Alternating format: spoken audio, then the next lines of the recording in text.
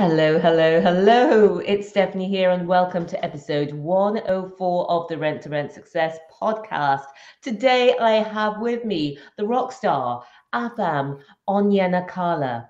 And Afam is a podcast host, an entrepreneur, and an investor. And what he specializes in is making general wealth understandable and accessible for families.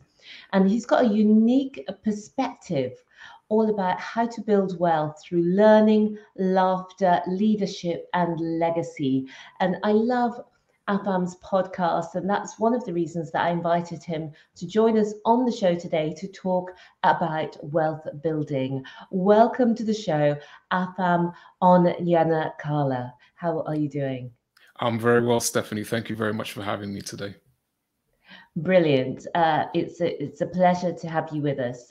We usually talk here about rent to rent and running a property business, but what we're doing today is we're widening our lens and talking about wealth building as a whole, which is something that we're all interested in if we're here either recording or listening to this podcast. So, Afam, before we dig into your nuggets today, I'd love to hear more about your story. Thanks, Stephanie. On my podcast, I talk about my story. I start by going through a little bit about my history. My grandparents, my paternal grandfather and maternal grandfather, my grandparents originally came from Nigeria. And when they were around in the region of the 1920s, life was very different to what we have here now.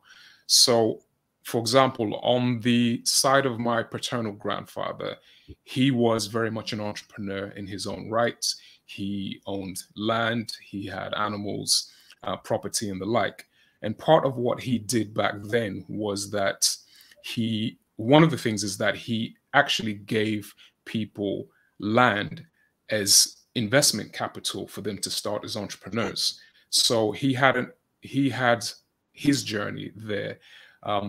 His wife, then also, she was an entrepreneur in her own right. She ended up delivering around 50% of the babies in the village that she came from at the time.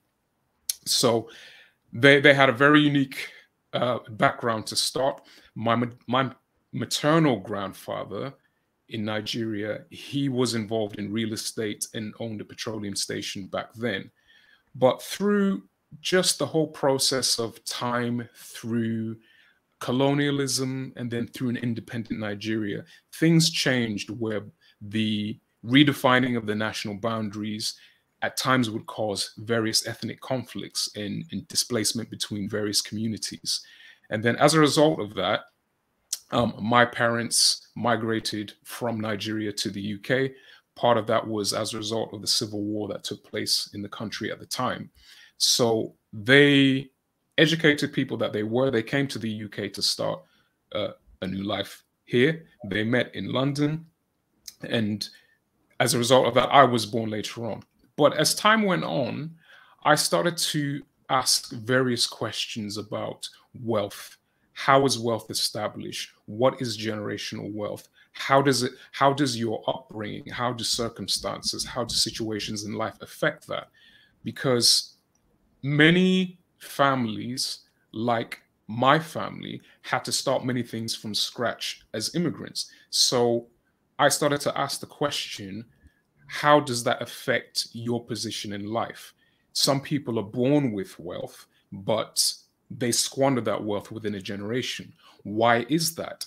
And as I began to look into things further, I was able to actually see that generational wealth in its entirety is not purely a financial dynamic. A lot of times when we hear that subject, instantly people think about the financial element, but they don't realize that wealth in its essence is much more of a holistic term. Wealth comes from the old English word weal, which actually means well-being or welfare. So wealth in essence is fundamentally a state of being which can generate riches.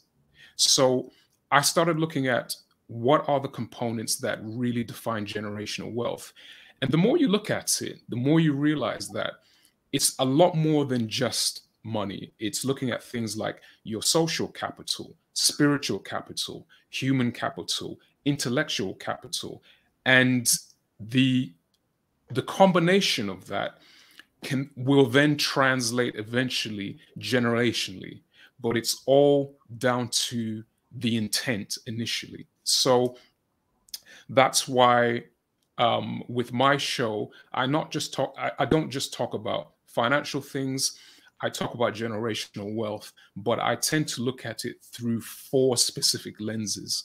So I focus on learning, I look at laughter, I look at leadership, and I look at legacy. And on the show, I have a combination of interviews that I do with people, also topical subjects.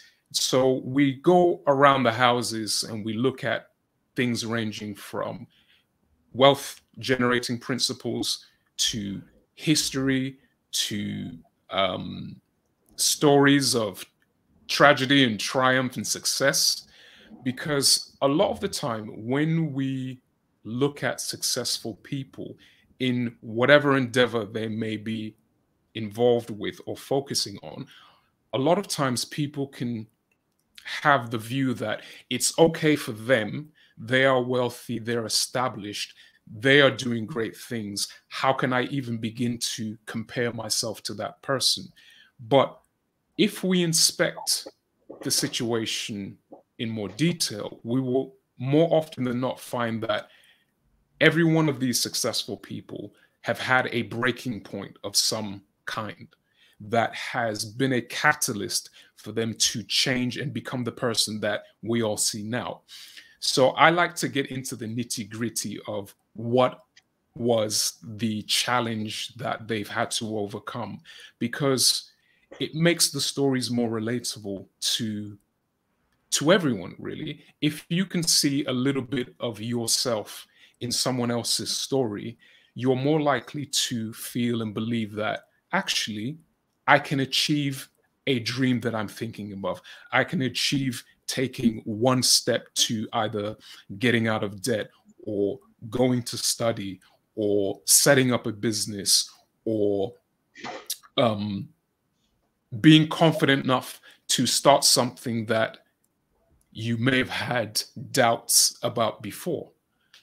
So that, yeah, that's a little bit about where we are with the show and legacy learning. Fantastic. So I was very interested, and I love your podcast, and do go over and listen. It's a fantastic podcast, and I do have the website here, legacylearning.co.uk, and you can listen to the podcast on the website or in any of the podcast apps. It would be great, Afam, if you could. We got your 4 L's: learning, laughter, leadership, and legacy. And it'd be great if you could just give us a description of each one, what you mean by it, and how it really comes to fruition in terms of wealth building. Sure, absolutely. With the first point, learning, I touch on learning is because the reason I touch on learning is because we grow by learning. In order to achieve or become more, you have to invest in more than anything else, rather than investing in businesses or stocks or other programs, the biggest investment, I believe, is to invest in yourself, in your mind, because the information that you put into yourself will pay dividends later on. So again, if we look at any success story, they didn't become that way just by drifting along. There was a deliberate journey, a deliberate application of knowledge, wisdom, knowledge, understanding, and then the accumulation of wisdom to then become more than what they were originally. So with learning, I'm really all about the journey of personal development. I believe that is the first and the most important area that we should invest in, before looking at anything else. Yes, Secondly, sure. absolutely. Whenever we have people come in and give their success stories, whether in property or last episode, we had Jason Patterson come in talk about his wealth building. He built up a London property portfolio. When he first started off, he was earning £17,000 a year. He worked at Sainsbury's, stacking shelves for over 10 years. I can't remember the exact figures now, but he also had he was working as a teacher for over for £17,000, as I say, to start off with, and then he was doing private tuition. But somebody mentioned something to him at work, one of his colleagues. At the time, it wasn't as well known as it is today, 20 years ago, that he was renting out the property he'd lived in previously with his girlfriend, and he was moving back home and renting out this property. And Jason was amazed at this knowledge. Not only that, but the person had bought the property without paying for the property in full. He'd bought it with a mortgage, and that was something Jason didn't hear of. But on that information, he then went and consciously learned what to do next and found the next step and the next step and the next step. And so it's exactly what you said. Adding to your mind is how you create, that's the seeds of the value that creates the wealth.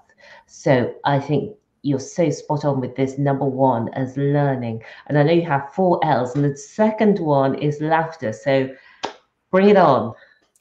Yeah, before I go into that second one, just to touch on something you just said, I believe that wisdom is the true source of wealth.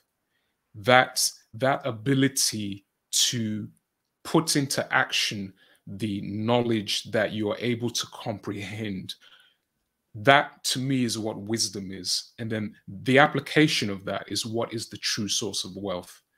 And I often use the analogy that your wealth is like an apple tree, but your riches are like the apples on the tree. So as you nourish yourself and grow like the apple tree, you are able to generate an abundance of fruit as a result of that.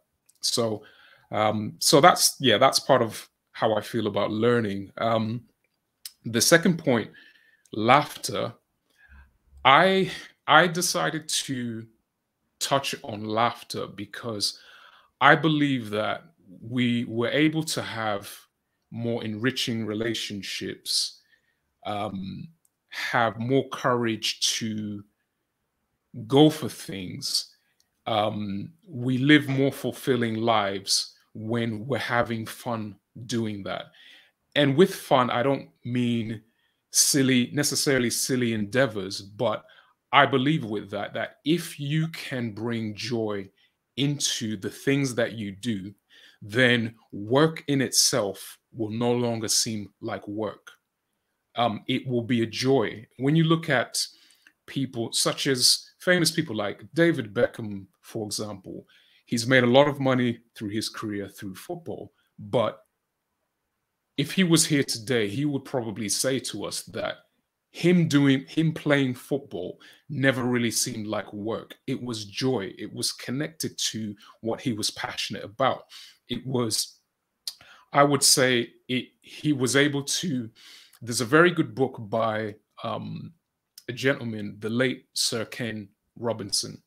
He was a wonderful educator, and he wrote a book called The Element, and he talked about the element being the intersection between what you're passionate about and what you're skilled at. So finding the balance between the two helps you find that sweet spot, as it were. Because, for example, you're quite successful in the area of rent to rent, but let's say, for example, that this was something that you could do easily, but your heart wasn't in it. You found it boring. Everyone would consider you, Stephanie, to be a success because you have a thriving business. But if in your heart you're doing this and there's no joy, there's a part of your passion that's not being fulfilled here. So you can actually do this and carry on doing it. But if you were to face yourself, if you're to look at yourself in the mirror and ask yourself the question, am I really being fulfilled here? So that's why I touch on laughter, because I feel if we can all discover or find that space where we can utilize our gifts but enjoy doing that, then not only are we being of benefit to ourselves, but our unique sphere of influence will reap the rewards of that as well. Because you will tend to be not just an inspiration within your sphere of influence, but that effortlessness of you doing what you do, either because you love it or you're passionate about it, that will rub off. That will rub off onto so many people, and um, it elevates the game, I believe, in that respect. Yes, yes, absolutely. And I think that where we can bring joy to whatever we do, it is such a bonus. And I just say to people who are listening, and perhaps they're working in a job they really don't like, and perhaps it's a stepping stone for them of going to the next steps of their doing. But I think it is possible also to bring joy even when you have a job that perhaps you don't like, because there is a space where you can find gratitude or purpose within that role to say that you do enjoy the salary that you get paid, and there may be certain elements that you can bring joy to or gratitude to that can make it feel that bit of more lighter and more joyful, even though it is a job that you don't particularly like. What do you think about that? I would agree with that. I think you touched on a very important word there, gratitude. Because even if you're in a situation where you're either in a job that's you're not feeling fulfilled in, or you're in a situation that's particularly difficult, if you can find three things to be grateful for, that will bring the state that you're currently in right now into a better perspective, because all of us in one way or another have gone through periods where either we've had to do things that we don't like or we're in a difficult situation. So none of us are immune to that. But I think what separates the good from the great and the excellent is your perspective and your gratitude, right? For example, you may be in a job that's not paying very well, but one way to be grateful is be thankful that you have a job. Be thankful that you have something that is bringing in an income for you to, number one, be able to eat,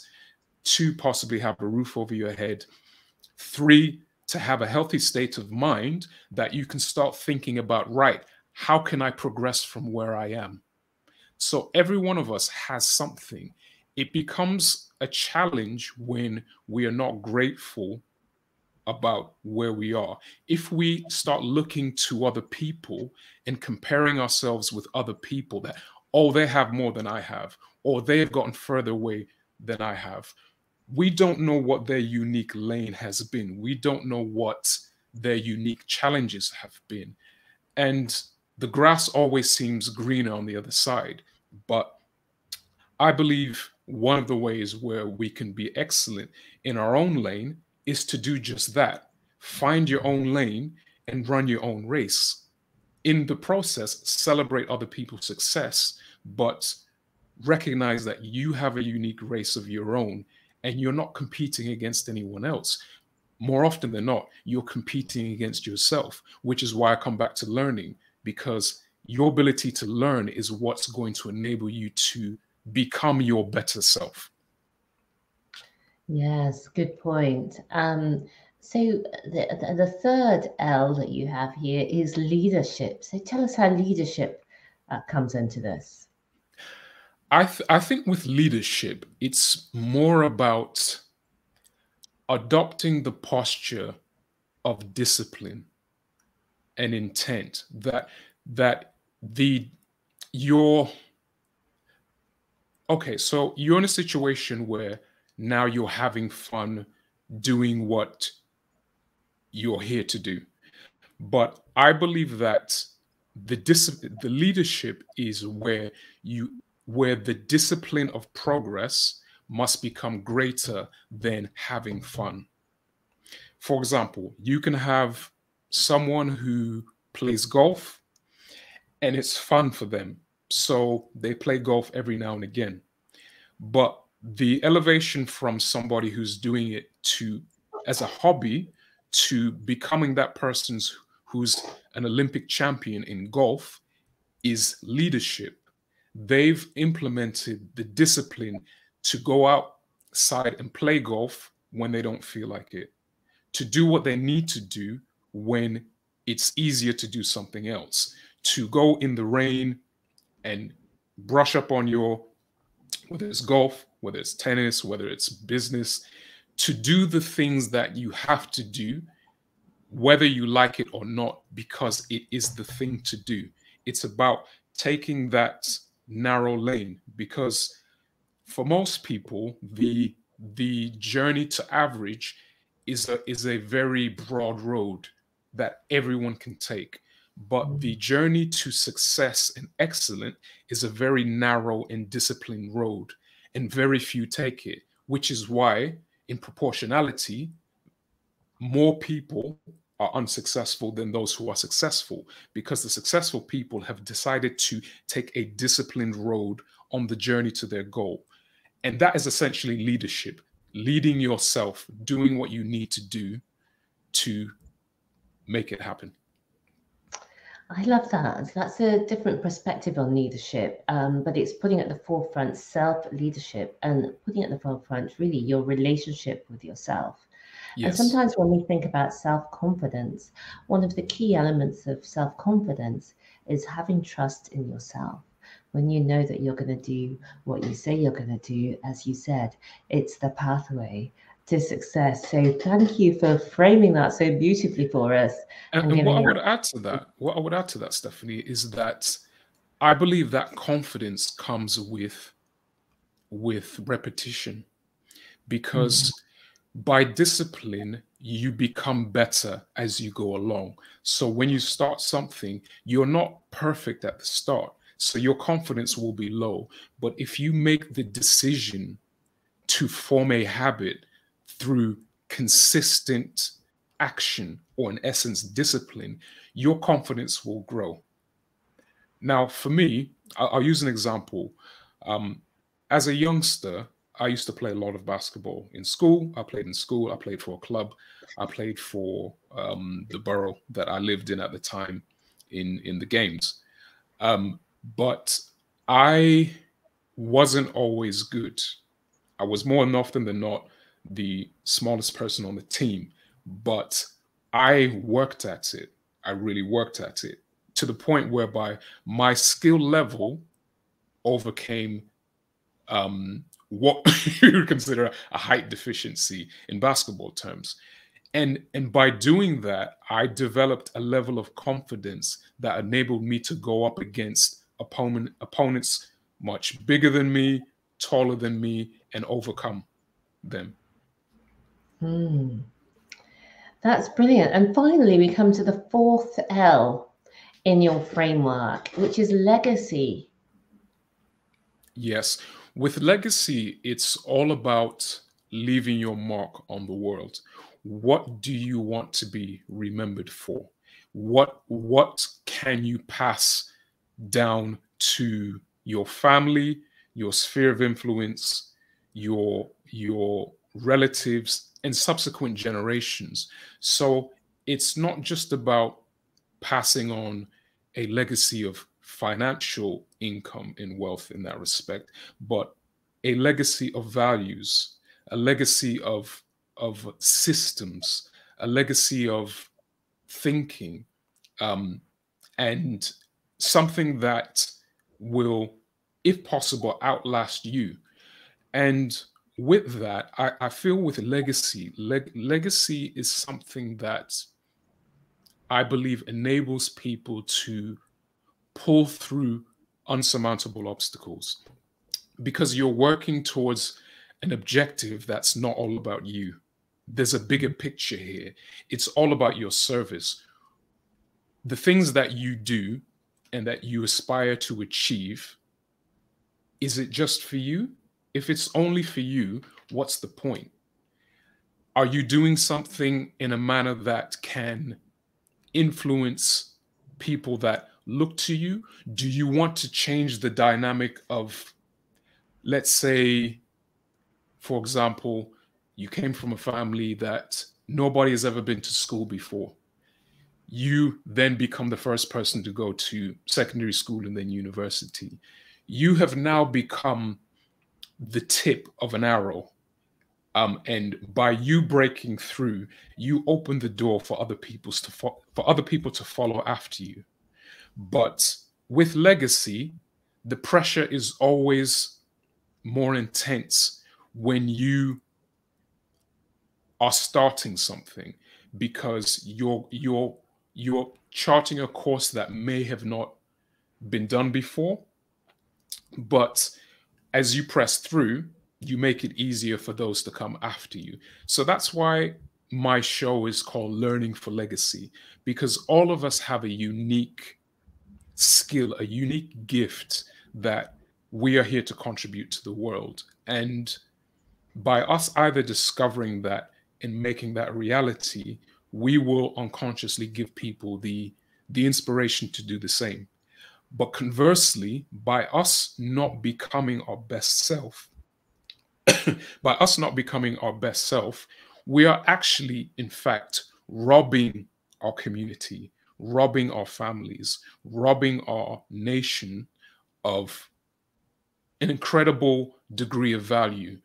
This is why, if we look at the extreme, if we look at a sad circumstances of suicide, for example, sometimes, I'm not saying this is exclusively the reason, but sometimes people have gone down that route because either they don't feel they have anything to contribute, or that nobody cares about them or who they are. But the opposite is actually true. The opposite is that they do have an incredible sense of value. They do have an incredible amount of worth. They probably haven't discovered it yet, or people haven't seen that within themselves. Possibly, maybe what they needed is a mentor in their life, somebody that they can look to as an example. Possibly, what they could have done with is some form of inspiration, a new way of thinking. Possibly somebody smiling at them in the road that day would have made that could have made them think, actually, I'm going to have another chance. I'm going to take one more step and things may change. And there are countless success stories out there of people who we look at and admire who have been in that exact same situation. So we've had the 4 Ls: learning, laughter, leadership, and legacy. Thanks so much for sharing your framework with us. I know that this would make a fantastic book, and I know that's something that you are thinking of doing. And I do encourage you, let us know when you have your book coming out. Absolutely. And what I would love to know is, you have set about teaching people because you've seen people making a lot of mistakes or not creating that wealth and just letting the money go through their fingers. So what would you say are the 3 biggest mistakes that you see people making? That's a really good question. I would say one of the mistakes is underestimating your value, not believing in yourself enough to bank on yourself. And when that doesn't happen, it's very easy for other people's opinions or perspectives to actually cut your dream off at the knees. For example, someone may want to start a business, but the voices around them may be saying, why should you start a business?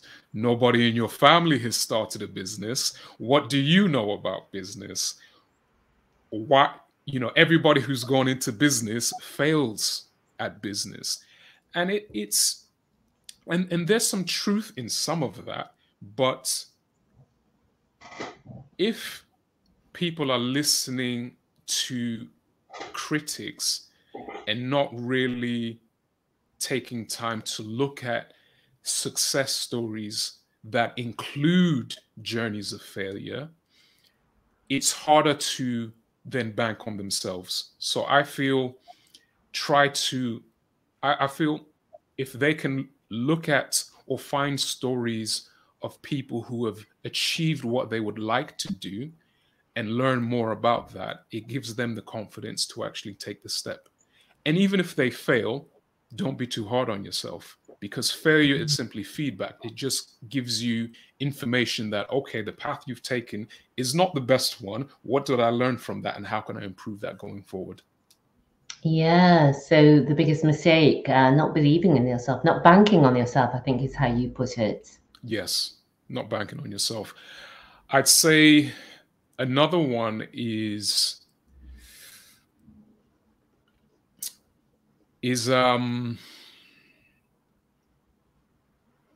not understanding how money works. Because I think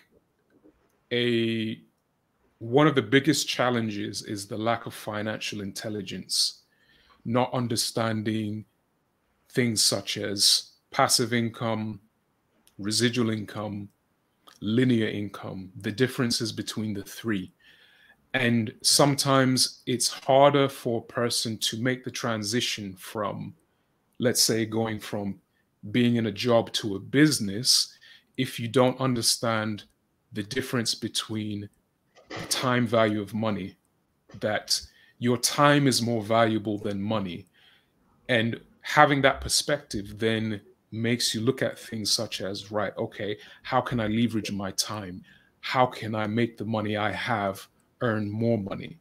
So I feel financial intelligence is a second key.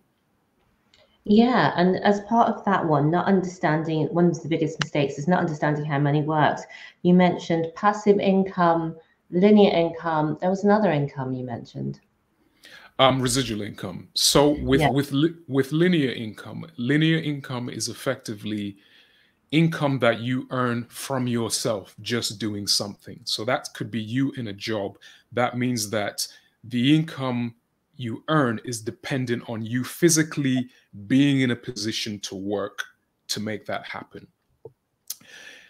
The second thing, residual income, that is effectively income that comes as a result of you being involved in a system or having contracts or having memberships in place whereby you actively work to set something in place, but either monthly or weekly, that asset can generate some income from you.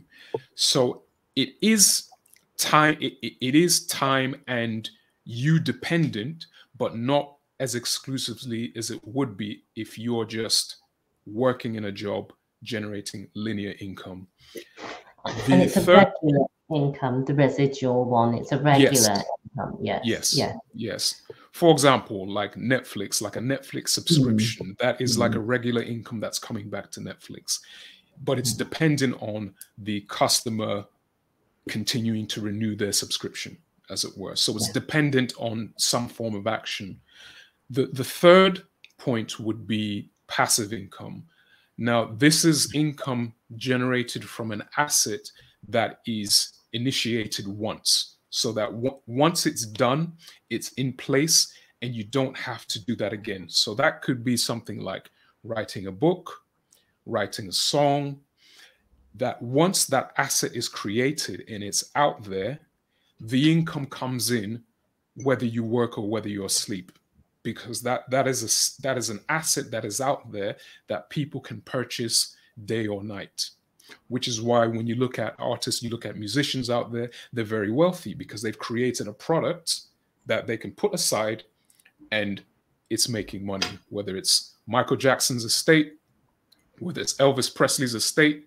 These two are dead and long gone, but they're still generating money from an asset they produced many years ago from their records. Brilliant. Well, thanks for breaking that down with us. So we've got two of the biggest mistakes: not banking on yourself not understanding how money works. What's the third one?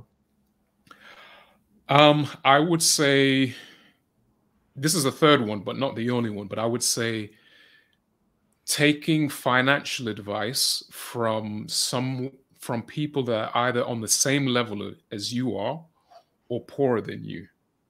I think it's better to take financial advice from people who are financially richer than you or who are far ahead of where you are, because they are already setting an example and proof of what's possible.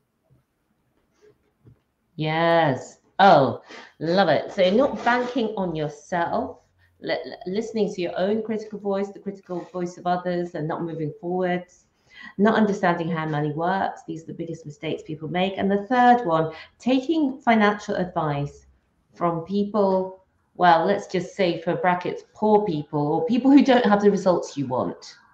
Yes. People who Yes. don't have, you're trying to build wealth, you need to take advice from people who've done that to some degree, who are Yes. ahead of you on that path. So thank you so much for sharing that. I think before we go, we need to say, what is the one thing people can start with? People may be watching this and listening and saying, I work a 9 to 5, I've got a bit of savings, but I'm not really for wealth buildings in terms of legacy. You know, where's the best place to start? What should they start with?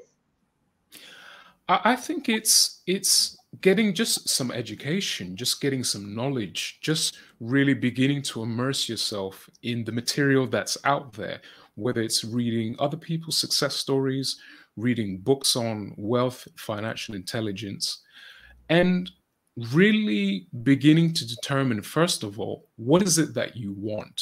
What do you actually want to achieve? And what are the reasons for why you want to do it? Because it's the reasons fundamentally that will make this possible for you, because the reasons have to be strong enough for you to want to make a change, or it will never happen. There will always be something taking you back to where you are. So I would say that's a starting point. Knowledge, wisdom, understanding through education, self-education, personal development, investing in yourself, investing in your mind. Because once that change happens in your mind, you will eventually see the evidence of that in the rest of your life. But it starts internally first. It's an intrapersonal thing before it becomes an interpersonal thing. Yes. Oh my gosh. Yes, absolutely. Invest in your mind. And a great place to start with that investment in your mind is legacylearning.co.uk, where you can listen to Afam's Legacy Learning podcast and learn more about the 4 L's that we've talked about and other wealth building strategies and, foundation blocks to really getting started. So I want to thank you, Afam, for coming today, for sharing your knowledge, your framework. It's such a powerful framework with us and with the listeners today. And is there anything that I haven't asked you about that you'd love to talk about, or a word of inspiration you'd like to people with? I would say that irrespective of where anyone is starting out, it's possible. It's possible. I know with like yourself, you weren't always the success that you are now. We all had to start from somewhere. And I would say it's important to bank on yourself, but the way to begin that journey is through the journey of personal development. I can't say any more than that. Really invest in yourself. Invest in yourself to become a stronger, wiser, better version of yourself. And then the challenges that you face currently that seem insurmountable, the perspective of those challenges will become smaller, because as you become bigger, the challenges that you look at that seem bigger than you now, as you become bigger, your perspective changes to the point whereby you are now so big that as you look at those challenges, you recognize that actually they're not as big as I originally thought they were in the first place, because I have a different perspective, or I've learned a bit of information, or I, for example, listened to something that Stephanie has mentioned on her show, for example, that has either altered my way of thinking or giving me a different perspective or a little bit of inspiration to make a change. Yeah, so true. So do invest in your minds. I know you're already wealth building or interested in getting started. I know that if you're listening to this podcast. So thank you again, Afam. Thank you, dear listener or watcher. It's been great to have you with us for this conversation today. And if you would like to invest in yourself in terms of the Rent to Rent book and you'd like to get started there, you can get the audiobook version at renttorentssuccess.com/audible, AUDIBLE. And for now, I just want to thank you again, Afam, and to say to you until next week, believe bigger, be bolder, be a game changer. See you soon. Bye for now.